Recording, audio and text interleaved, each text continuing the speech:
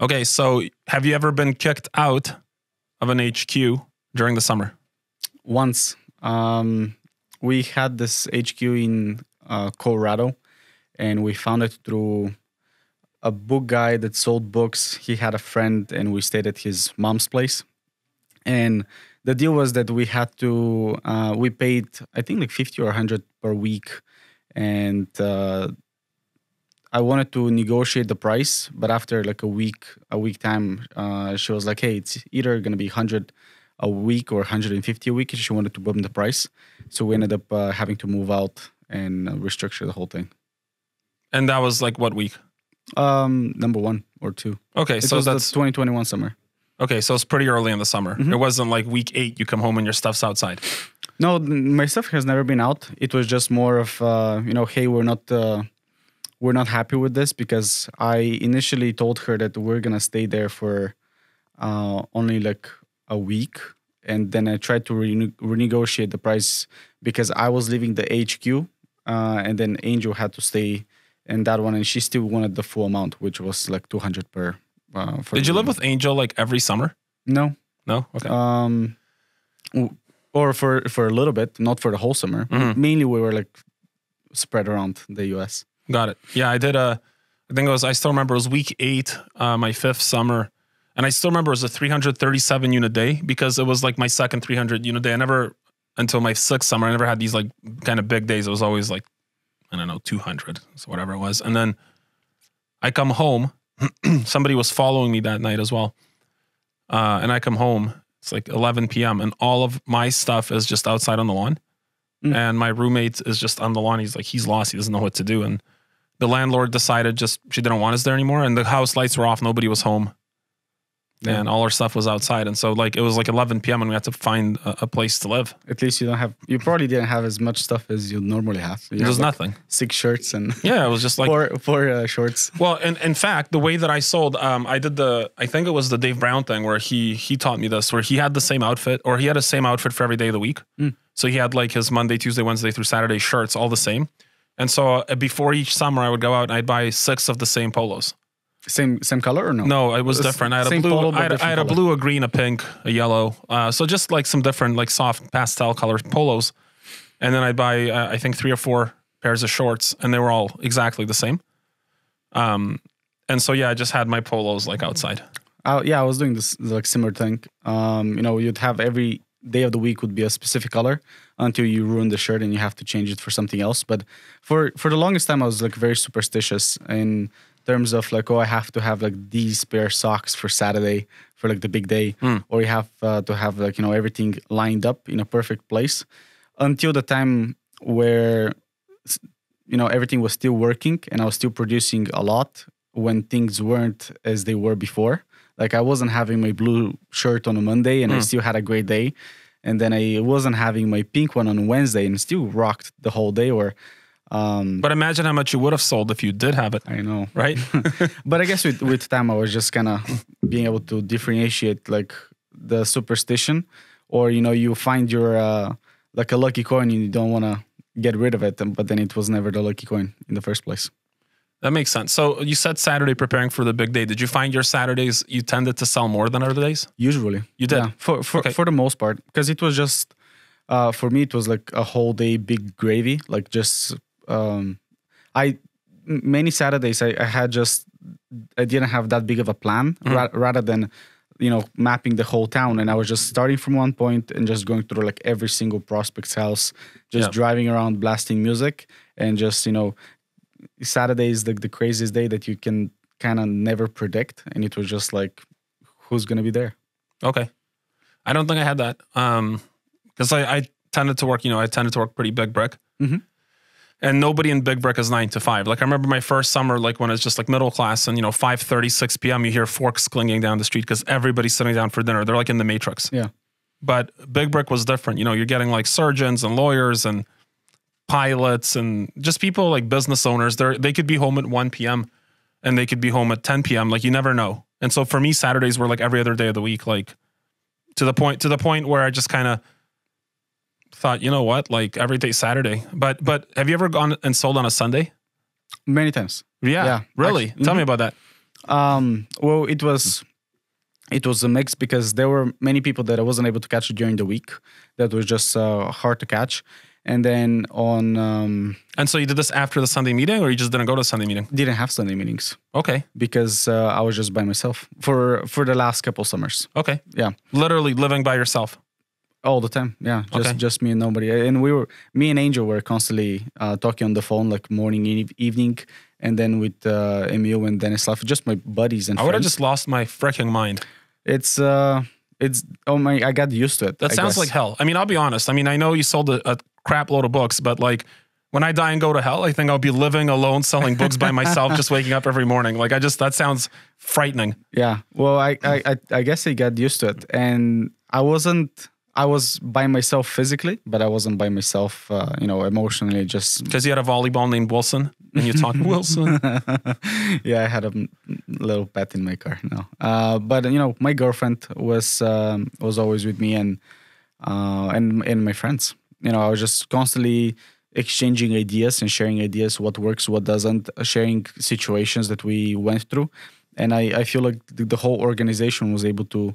We had a laughy call with Dennis, who is like another stud in the book field. Anybody who sold obviously knows him, and we joked. And every Sunday we had this, or most Sundays we had this call where it's like a patch Sunday. So it's like so what new did you discover? What did you figure out? Any new trick in the book that we start to implement? And it was very interesting because. You talk to anybody who doesn't produce as much as you. You feel that they're like, five blocks away and they're just not picking it up still. But you talk to the highest producers and you guys are on the same wavelength, and anything you share clicks. They've experienced it and they have something else to share, or it's always just a contribution of ideas. So selling Sunday, did you find it was more like a Saturday or more like something else? Yeah. It's. I feel like. The more I understood the selling part is I understood that selling of itself is not the hardest thing. It's rather catching people at home, right? And putting yourself in front of enough people, because when you get to a good enough prospect where they can make a decision, it's not really a question if am I gonna sell them, but it's rather than okay, well, how many of those situations can I put myself in a day?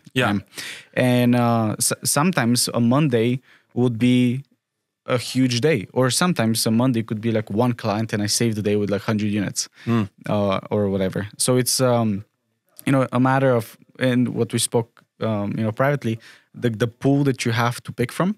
And it's just how big your pool is. And then there comes the next question of your credibility and then your status in the town and your, how respected you are. Because the more respect you have and the more recognizable that you are, that your pool automatically gets bigger because more people want to interact with you and be around you. Yeah, like you come to the door and sometimes they're already like, oh yeah, I heard about you from like this mom, whatever. Yeah. Or I've seen, or I read about you on Facebook, or I saw the town post about you. Come on in, like I'm curious to learn about your story. Yeah. And so that automatically just makes, instead of let's say like 50 people want to talk to you in the town, it's like 85 just because you've done the right steps before. And then you put the little skill on top of it and just becomes like 150 people. And then it takes you longer to go through the town. And then it just increases the whole volume of people that you can talk to. I've probably only ever talked to one or two people that sold that are like, yeah, when you come to the door and they're like, you're finally here. And that happened a few times. And then I would bring it up and people are like, what? And again, and I think there's probably a little bit more propensity for that now because there is just much more social media. True. I had MySpace. It was the first thing when I was still selling. And no, but I would have like the kids add me on MySpace, and I started experiencing a little bit that towards the end of my summers. Like, oh yeah, we heard like MySpace, whatever. And then it became Facebook. But even then, I signed up for Facebook in 2008. And I remember it was 2008 because it was so new and I kind of resisted it for about a year. Before that, it was only open to certain schools. Yeah. And that was my last summer. So, but I can understand that, that's a fire that can burn both directions, right? Like I was going to say, it's a sword with two edges, or as they say, because, I've had many times where I feel like I'm doing the right things all the time. Yeah. But sometimes my emotions would get the best of me, and I would act a little bit more snobby with someone, or a little bit more disrespectful, or a little quick to respond, and I'll be or make a bad comment where it would leave a bad taste in people's mouth, and they'll go to Facebook, and then and then you may do it like 3-4 times and nobody says anything. Yeah. But then you get a Karen that just gets angry for no reason, and puts out a comment, and then everybody's like, oh well, I guess if she hates on that guy, like I can hate on him too, and then people just share their experiences they've had, and maybe it wasn't that pleasant sometimes because I may have pushed them a little bit more until I kind of know where the boundaries are, and learning the boundary, you're gonna hit the wall a few times or go through it. And I've had many times where people would be extremely negative at the door and kind of pushing me away of the town because of it. But thanks to those experiences, I've kind of I've been able to find where the boundaries are and the limits to the door-to-door business. Yeah, well, in retrospect to my comment, I think I'm very much happy that I didn't have the proliferation of social media while I sold. I had I've definitely, like, what's funny is I kind of had this thing where like I sold fairly high income, right? And so the propensity for getting blue lighted is definitely higher in high income areas. Like, it's a fact because they're just more skeptical, right? And especially my second summer where I was selling like $20 million homes, which I was in no way emotionally prepared for, still sold like some crazy famous people. But I'd have the cops called on me every day because I'm driving a beat up 88 Corolla. And in that neighborhood, it's just like, or a gated community. How did you get in? That kind of stuff, right? But I learned how to deal with that. And then by I guess it would be my 4th and 5th summers, I kind of got into the reverse blue light award where you call a police on a Karen. Yeah. And I actually did that a couple times. I'm like, hey, like, no, literally, like, I'd be like, hey, like, I'm out here working and there's a woman that's like following me around, harassing me. And she lives at this house and I can't go on the street. Like, she's harassing me at work. Yeah. Can you, like, I don't know if I'm physically safe. Can you please send somebody out? And like, I literally a couple of times, like, called the cops on a mom. Just and it was just like, I don't get reverse blue light. Like, at this point, whatever. It's obviously quite cheeky, but like, I was crushing it that summer. So I'm like, whatever. I'll just call the cops on you first. I've only done it once where I called the cops because it was, I think it's it's not the only one, but I think it's the second time a dog bit me, and it was same dog. No, no, it's like same dog. And what's weird, different summers, different part of the country. Are you following in Bulgaria, and then in England, and then in the US? Yeah, no. And the dog just jumped over the fence and came straight at me. I'm no expert of dogs, so I was just trying to defend myself with my folder and my iPad. And the worst thing is, and I learned that you never do it, is you put both of your strings of the backpack on you. Oh, they pull you down by the backpack. No. So I was with both of my. So I put my backpack full on. Yeah. And I wasn't able to get it out fast enough. So I only had my folder and my iPad. And in panic, I threw my iPad in the dog's mouth. It was like barking at me, like real crazy, like wanting to bite me. And then I threw my folder, and I was like stepping backwards, trying to get my backpack, and it got my finger. Oh no! Just a little bit, but enough to kind of get my. So you called the cops? Adrenaline. I called because I wasn't sure if the dog was fine, because the house definitely it looked very sketchy. Okay. And the lady just got her dog and she went inside. She just shut herself down, and I was like, well, aren't you gonna just offer me a napkin or something? Like, just tell me the dog is safe. And I wasn't sure. Well, do I have to go to the hospital now? Like, get my some type of shots against rabies and things like that. So I called the cops, and they're like, "Oh, she said the dog is fine, but she doesn't really have the papers." And I was like, "Well, I don't have the time to. Like, I'll just." So you just risked rabies and went forward with it. Yeah. So was that your secret? How you sold so many books? You showed up rabid at the door. I'm Peter, and I just want to sell you some book. And they're like, "Dude, give him the money. Give him the money."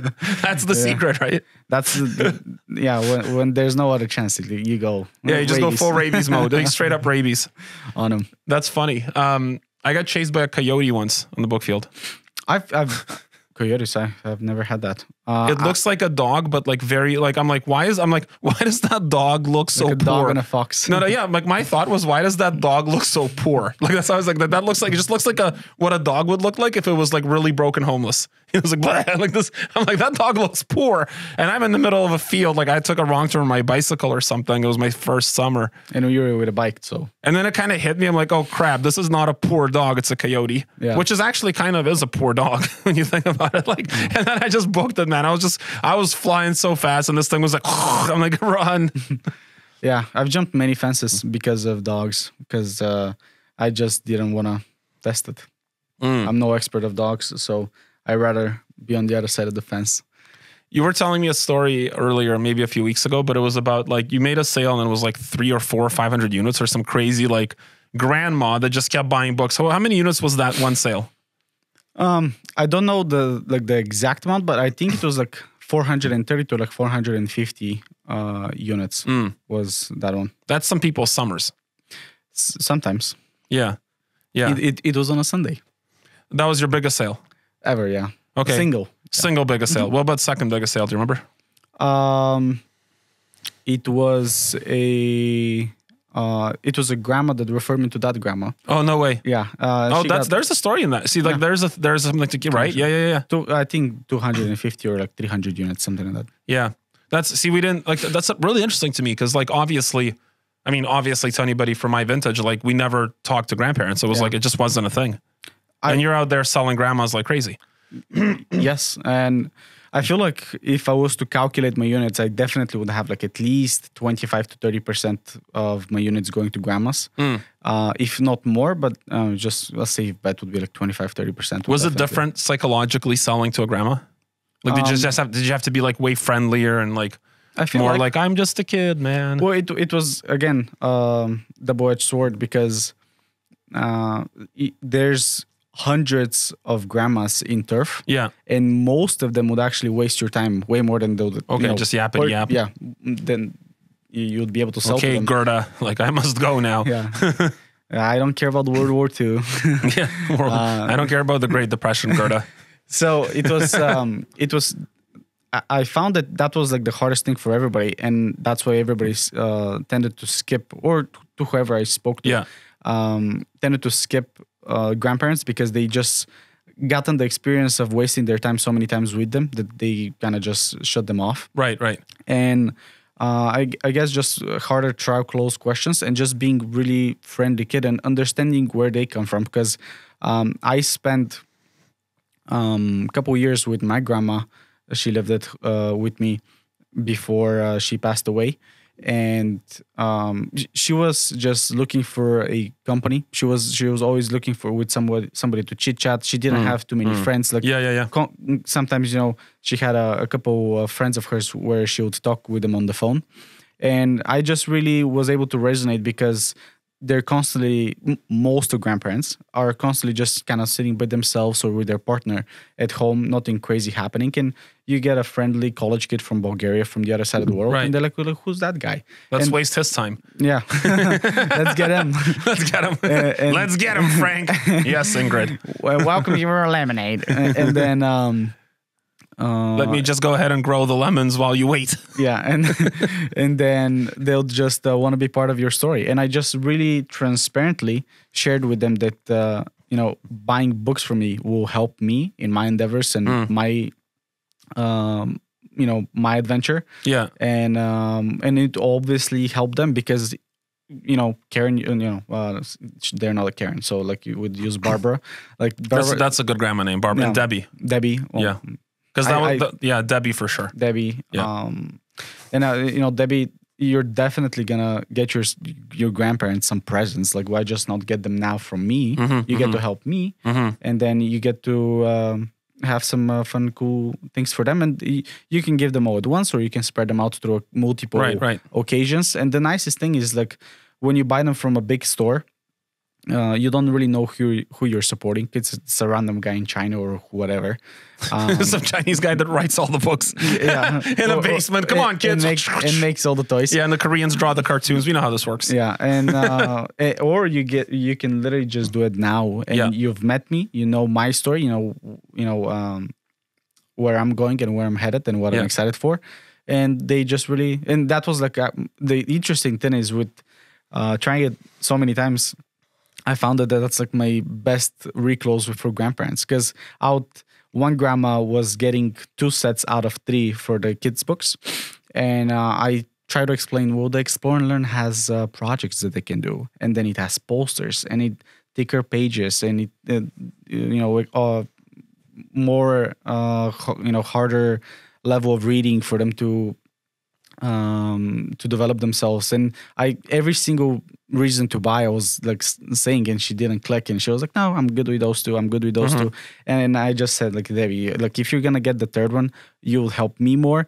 And then, it would help me in any way that you can imagine. I would make more money, and then it will help me with my college. Did you guys still have the My Fun with Words? Yeah. Are the words elder abuse in there? I'm just messing. Yeah. Debbie, listen. Between you and I, you are going to die very soon. Might not be today, might not be tomorrow, but But the legacy that you leave behind when you buy these books for my future, and also your shitty grandkids, but whatever, mostly my future, the legacy. Think about the legacy, Debbie. Yeah. So many of them were that's going right in the sales 101. The legacy. Right, you're going to die soon. Okay. Interesting. Used in a special occasion. I have never sold a grandparent ever. But again, I think, well, part of it too, and I can see, like, even if other people are selling grandparents, and really there wasn't anybody, maybe one girl I think had some grandma clients, but I think what happened was, again, what you said is you get a couple of sit downs with grandparents early on because you're a rookie and you're a clown and you think that's a mom, but it's a grandma. And after like 2 hours with her, you understand she has no kids. We've all been trapped in that little lie, Yeah. Like you don't have kids. Why am I here? She just. Anyways, you look at your watch. 40 minutes have passed by. Darn, yeah, but then because it was easy to get sit downs, and so then you didn't get a lot of sit downs, so they were pleasant. But when you get good at getting sit downs, then you also start to understand the non-buying signs and when you should leave. So I think, if that had been introduced later towards some of our careers where it's like, okay, I can do this, but I also know that I time all my sit downs. And Matt Atchison did this when he sold books. He had a 4-minute timer. He would put in, actually the alarm would go off. Mm-hmm. And so I stole that. I had a 4-minute timer. I'm like, 4 minutes is up. Are you still with me or should I go? Yeah. And it was a lot of that. And maybe with a grandma. Yeah, I don't know. 4 minutes is up, Debbie. Time to take your pills. Wait, I was just starting to. Time to get your pills, Debbie. That's a fantastic story. Okay, let's go to this one real quick. Do you have like a just insane Bookfield story? Just a crazy wild Bookfield story? I probably do. I always get to forget them. Like you ran over a cat and then the family felt sad and they had to buy books because the cat was dead. That's not my story, but that is definitely somebody's story. I know somebody that literally ran over the cat and then got scared, drove off, and then came back in the evening, and then the kids are all sad because the cat was dead, and then the parents bought books to appease the children's sadness. Okay. Definitely not you, right? But a good definitely not me, but a good strategy. I'm just saying, if somebody wanted to to weaponize that, it could work. I feel like my craziest stories were just in all around how my summers went, being from town to town, especially towards the end, being from town to town. And I really focused on anything that it's about selling the product rather than, getting the craziest story. Obviously, I've had people, for some reason, coming out naked to open the door. Okay. Mostly guys. I've never had that, but I've heard people saying that dudes will just open the door completely in the nude. Yeah, never had a lady. Did they not think? Well, where were you? Like, where are people naked in their house? It was a great neighborhood, big houses. This suburb, and just the guy opened up the door completely naked. He was like, "Hey, how can I help you?" I felt he felt good about himself, being able to open naked. Well, but what is the goal? Like, are you not self-aware enough that you're completely in the nude and you're about to get arrested? Like, you could be a teenager that's underage. That could be a good reason to call the cops. Again, that's weird. Yeah, but at that point I was just like, okay, that happened, but let me go to the Were they already? door. Do you think they were naked before you knocked the door? Or do you think they saw you and then just stripped down and ran to the door? I feel like naked before. You think so? Do you think there was ever a situation where they weren't and then they just stripped down to meet you? Like, I haven't had it so many times where I could kind of. You don't know. Yeah. I wouldn't know. And then do you just continue to approach them like, hey, are you the? It was so weird that, I obviously kept eye contact, but Yeah. Don't look down. Yeah, really, really strong eye contact. Yeah, like I didn't even notice. What are you talking about? What? Yeah. Like, do you want to grab a seat? Yeah, and then you go, and the guy's just like next door. Yeah, that's Naked Steve. Did you go there? Don't go there. Don't go to Naked Steve. Yeah, I've done that already. But so it was very weird because on a Sunday, everybody would have the craziest stories. And I'd be like, does anything happen to me other than that I saw a bunch? Because I feel like I was just kind of asking from the universe, if you even call it, that I was just focused on only about selling. And, anything crazy that have happened, I remember it on the moment. I just, laugh about it. I even started to write down some stories because I would forget them so often. But for me, everything was just, how do I get to the next house? How do I sell this? How do I connect those two? It wasn't too much of great. My fun memories was like selling situations that were not supposed to be sold. And and selling amounts that were not supposed to be sold in a way. Yeah, sure. No, I think from my experience, a lot of us experienced the craziest stuff really in our first summer. And because the crazy stories it doesn't go 0 to 100 very, very often. It usually goes like 0, 20, 40, and you catch the signs, right? Yeah. But when you're kind of like, your common sense sucks and you're young, you just miss the red flags and the story just gets crazier and crazier. Mm-hmm. Like you should have stopped that story at step 2, not at step 9. Yeah. And so the stupidity of just being young contributes a lot. Like, again, I got chased by a coyote. I was in the middle of a field at night because like I didn't have a map on me and I was selling books like without a map. And so I ended up like just making a turn and going through a field, and it's like 10 p.m. and I'm in a pretty dark field in front of a coyote. Like probably should have had a brain on me before that, Yeah, not the smartest. Yeah. So crazy stories is that I had a couple of sit downs where one time I just really didn't understand why he wanted to kick me out of the house, because I went into the house. It was, again, a nice suburb, big 2-story house. And went in, the dad was super chill. And when you walk in to the left, there was a table tennis. And I was like, cool, do you guys play? I'll definitely beat all of you, always. Good rapport builder. Yeah. And then I think we even played for a couple of hands. And I was like, hey, let me show you what the books are. And then we can do one game. And while I was explaining, I feel like he was the type of a driver, and he asked me some type of a question. I was like, cool, I'll get to that, but let me just make sure that you know all this that I'm talking about now. And then like within a minute, he was like, pack your stuff and go. And I was like, Raymond, what? And he was like, no, pack your stuff and go. Mm-hmm.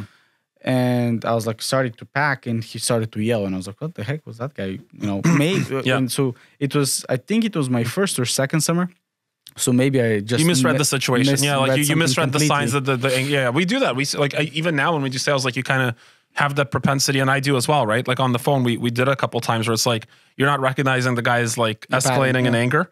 And then you kind of piss them off and you're like, what just happened? But that's the kind of intuition you develop from years and years of selling and being in the situation you're in, right? Yeah. Or one time I had this where I went into a house. So first of all, it was a crazy situation where it was like 9:40 o'clock and I had an appointment with one mom, but she was being late. Mm-hmm. And so I had the kid call her because it was a single mom. Mm-hmm. And she was like, well, I'm being like 30 minutes away. If you want, you can wait for me. If not, we can arrange another time. And I've already tried to catch the mom a couple of times. So I was like, well, I'm just going to wait for you. And I had new puppies. So I grabbed the puppy and I just waited in my car, like petted the puppy for like 30 minutes. And it was like 10 something. She comes back exhausted, tired, but she was like, okay, come on in. Yeah. And I went in, and I feel like, I guess I was just kind of tired at the end of the day. It was like a long day. And we started to have the sit down, and the kids were like a couple of kids, like 4 or 5 kids running around. One were, playing, being loud. The other one at the table wasn't really focused. And at that time, I strictly remember it because I lost my control in a way of I started to direct the kids if I was the dad. I was like, hey, could you guys be quiet for a little bit, and could you do this and could you do that? And she got really mad, and she was like, who are you to talk to my kids like that or something? And and then you looked and you said, Lucy, this is why you're single. and she kicked me out, and then I felt really bad about it. Like wrote her an apology, letter or card, left it. And whenever I wanted to say something to a kid, I was like squeeze my tongue so I can be like, it's not your kids, you cannot control. And I just learned how to go into the house and be able to give directions and quote unquote orders without being as a Mussolini. Right. And I would just be like, hey, I've done this so many times. I have short hands. If you might come here, I'll just put a couple chairs. You gotta say I have short Bulgarian hands. Yeah, and I'll just put everybody around me for like 3 seconds, and you'd set up the whole thing. Look, I have. That's why our salamis are so long. I just reminded I'll tell you one. It was my first summer. It was my first week. It was on one of the first streets I ever sold. Might have been the first street I ever sold. And I came late to sales school. I had a short 8-week summer. I came week 5 of the summer for the rest. So I kind of trained with like some French kids at the time. There was a nice French division. Those kids, I don't know how many of them finished, man. Like most of them spoke no English at all. Some of them did, but anyways, so I get like through sales school, fine. I go sell, and for whatever reason, like my student manager was Amy Brockdevine. She was the one that recruited me to sell books, and she was already selling. So there was nobody like to really sit next to me in sales school and like guide me, which is fine. Like I still had a great sales school, but when I got out there, I didn't have a street map because nobody told me like I'll need a street map. Like I didn't even consider that, right? Like again, I'm just stepping out of the matrix into this thing. And it's like, okay, so I'm on this street now. It was Bear Brook Drive in Ottawa was my first street, Bear Brook. And my first door I knocked on, I ended up buying some books. So I was like, oh, this is going to be fun. But because I had no map, well, not because I had no map, maybe because maybe the root cause of that is something a little more inept based. But I also, when I wrote down the names of the streets on my notepad, because we had notepads, I didn't actually write the real name of the street. Oh, so for example, Bear Brook Lane was like Green Tree Crescent. Like I would just make up. I know it sounds preposterous. I would make up names because I didn't even think like a week into the future that I'd have no idea where the hell I am. Because you're just embedded inside your turf, you're so entrenched in it, right? Yeah. And I mean, it didn't take me long to figure this out. It took me about a week. So I have I remember one street was like Moneybanks Drive because it looked rich. I'm like, Moneybanks. So then, so then I'm on a street. I'm like, Moneybanks. I'm like, is this Moneybanks or is this Green Tree? Yeah. This yellow leaf? Like what street am I on? Because, the street numbers 2468, 24, whatever. They're all the same street numbers. I have no clue what street I'm on. So you understand what's going to happen is I'm going to end up knocking on some of the same doors. Well, yeah. Which. So I remember I think it was like my third day or my second or third day, and I knock on a door, and this mom answers, and I use the term mom quite loosely because she was a fairly corpulent, short-haired woman with glasses. Like imagine a Karen, and that's what she looked like. That is like she looked like what like at the time we didn't have the terminology of but that was like a pre-Karen. Yeah, that was like the Karen of like the the dinosaur era, and she opens the door. And I start like doing my approach. She's like, get off my property, blah, blah, blah. And I'm like, okay, let me just show you what I'm doing. And she's like, I work for the school. And she's like, get the hell off my property. Like she was just very, very obnoxious, right? I assume she was hungry. Because she was fat. Anyway, so I leave and, I continue through my day. But then gravy time hits and I'm back on Green Tree Crescent or something. I have no clue what street I'm on. And I'm knocking on doors. I'm like, these houses look familiar, but whatever, other houses. I knock on the door, and guess who answers? The same one? No, a different one. A man answers. Okay. And I see how this is going, and he's very nice. He's like, oh, come in, like for sure. Like my wife works for the schools. We're really big into education. My red flags are not going off yet. I get inside, and we're like this with the dad and the son. He's about 13 years old. Yeah. And I'm doing my demo, and the kid is like, these are great. Like, I'll definitely use this. I think it's great. And so the dad gets out his checkbook and starts writing me a $300 check. He's like, cool, let's do it. And then the garage door starts open, and I can hear it. It's a one-story house, like, And the dad's like, oh, my wife is home. She's going to love this. And then so I'm not even clicking in. I'm like, cool. Because I've never even been in a situation where like a parent comes home midway through a check handoff. Yeah. Like I'd never, like we of course all experienced that in our lives, but at the time it was my first. And so I'm like sitting there chatting with dad. He's writing a check and I hear behind me, doof, doof. And what it was is this Karen came home with 2 shopping bags from the store, grocery store, and just poof, poof. And then I see the dad look up and his face is just like, I'm like, what's happening? I turn around and she's looking straight at me. Oh my, oh no. And then she's just like livid. And then the husband's like, oh, hey, this young man here selling some books. And she's like, get the out of my house. And the dad and the son are like, their eyes are like, what the hell is going on? Like, they're just frightened, right? And the thing about their house is they had like a couch here, and there was a very big window, like one window where you can like look outside. But you could open it, like you could slide it, I guess, like a, not like a sliding door, but like one of those like that goes like, you know, pulls the window open, takes my bag and throws it right out the window. My order book's following it, my shoes, like, and so then, and I see the neighbors outside are like talking, and they turn around, and then she's just throwing stuff out the window, and I'm scuttling out like, and I'm thinking like, I guess I'm not coming back to this street anymore. Go being confident on the next door, right? I was pretty shaken. I assume they got divorced. Like, I just, that's kind of like my gratification in the story. Like, so her life probably ended like very lonely. I don't know. Like, for me, again, going back to the stories, just the most exciting part about it was getting into houses that were hard to get to, making sales that were quote unquote like not supposed to happen, where, you know, with skills and communication, I'll be able to proceed and stay long enough in the conversation for them to be like, oh, you seem like a competent guy, like you can just come on in. Let's talk about our kids' education. I trust you with what you have to say. It was nice where you know, parents would say to the kids, hey, come on in, I want you to listen what he has to say.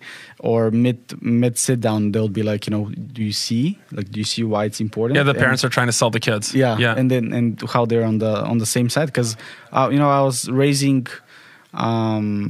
awareness for the families, just how important education is. And you know, it's not that it's like the most important thing, but it definitely could help just develop your brain and your critical thinking, and you know, why their parents want them to really just work hard on it now and not be completely lazy and distracted and just have TikTok in their hands all the time. And it was nice when the parents are like, so what do you recommend for us to get?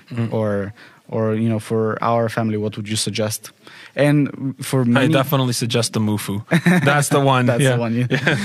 That's funny. And yeah, it's great memories. And I've, you know, when I've connected names that from multiple towns, because when you stay in one area for a longer time, you get to know the state really well. And I've had many people who are like, oh, I moved from this town, and I just go to my folder and have like 17 people, like the biggest owners in those towns, and have the biggest owners in this town, and the principals and the directors. And they're like, wow, like, you know everybody. And I'm like, yeah, I've been through the whole state. Like, I literally know everybody anywhere. Where are you from? Oh, you wouldn't know it. And I actually went horseback riding in Bulgaria with my girlfriend. And the guy was like, I worked on a ranch in Montana. And I was like, oh, where? And he was like, this. And you drop names on him, yeah? Yeah. And he was like, oh, you wouldn't know it. It's like 300-person town. Like, literally, it's hard to see it on a map. Like, you blink and you miss it. And I'm like, oh, so what's the name? And he was like, oh, it's whatever. And I'm like, oh, I've been there. I sold like those guys. And he was like, no way. Like, I've never met anybody that knows the place. So it's just nice to be able to connect with everybody on just different levels. I'll close on this story. So my 5th summer I sold in Calgary. And then in this business, I started in Calgary. And craziest thing happened. So I had my 2nd or 3rd week, I'm calling through Denton's. At the time, it was called FMC, obviously a law firm, and booked this guy, John. He comes to our meeting, and I'm selling, you know, clothing, right?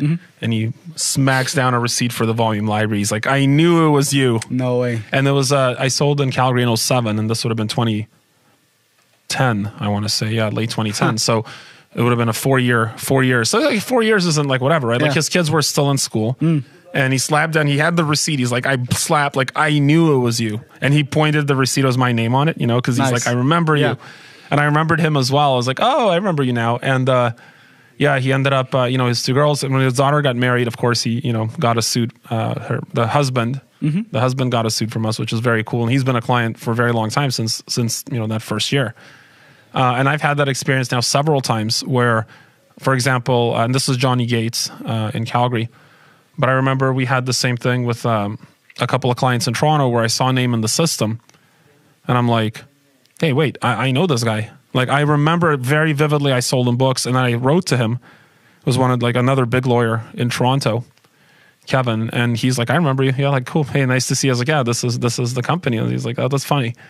And the same thing happened with the Menkes family in Toronto. Like we're one of the main guys is a client, and I remember that day. I remember vividly selling to his wife, like vividly how that happened. And that was a funny sale because it was 54 unit VL health and wellness and TLC. And she had the set, but it was like 5 or 6 years old. And this is like one of the nicest neighborhoods of this family's like really, really well known. They build skyscrapers. And this was like a crazy neighborhood where it's just like, you know, the homes were like 10 million plus, like very insane. So like Prince lived on that street basically. Like that's, yeah. So I had a lot of like Matt Sundin had a house there. McGillney I sold Doug Gilmore on that, like right in that neighborhood. So it was like a very prestigious, well-known neighborhood called the Bridle Path in Toronto. And I remember, and she was looking, she's like, yeah, I got these books, but I got them like 7 years ago, but my kids are older, but I feel like, she's like, I feel like the books are a little bit like used. I'm like, so you don't use them? She's like, no, we do, but like maybe I should get a new set just so that they look nice. I'm like, yeah. And then she literally bought everything. And it was on the account of the books got some use. And she felt like, you know, they were getting a little dirty. Let's get a new set so they look nice. It was like, you know, when you're stepping into like some real, I guess, wealth where like appearance, like you want everything to look very beautiful. And then I remember this. And again, this was such a unique experience for me and probably for anybody that ever stepped foot in that kind of turf. As I was talking to one of the other like very, very top producers, and I was like, how do I sell these people? Like I have tutors, obviously private school, of course, but it's like tutors, like, oh, like I had a family straight up, like a tutor from France would come once for the weekend. Every weekend they'd fly in a tutor from France to teach French. And it's insane to me, right? And they're like, yeah, like I remember this client. He was like, yeah, like my daughter's really into French. We wanted a good tutor. We got recommended her, and it's like, he's like, look, the round trip was like $1,000 at the time. It's like, for us, it's like, whatever. Like I want to have the best tutor for her. Why not, you know? Okay, crazy story. And so this other producer, I can't remember who it was, but they're like, yeah, you know what you should do is sell them on the beauty of the books. Like just having a nice, it looks good on the shelf. like a nice hardcover encyclopedia set like you would see in a museum. And I did this. So I'm sitting with this mom, and this is 2006. No, 2005. Wrong, 2004. It's 2004 again, Bridle Path area. I'm sitting with a mom, and she's a Swedish mom, and she's one of the most beautiful women I've ever seen. And she lives in like a massive mansion, single mom, by the way, with Indian, like dark Indian kids.